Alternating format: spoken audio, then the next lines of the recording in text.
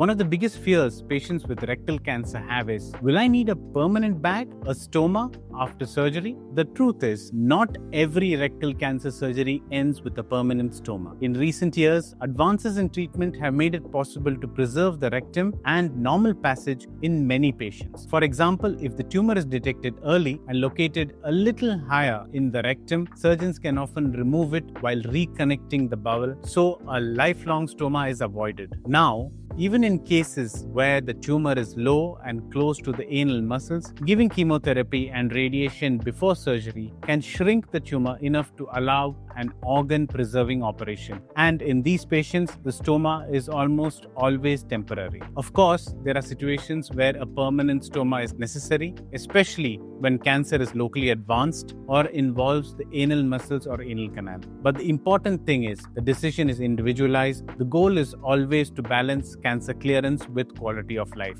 So while a permanent stoma is sometimes unavoidable, many patients today can maintain their quality of life thanks to advances in surgical techniques and modern stoma care. Share this video. It may give hope to someone facing rectal cancer surgery.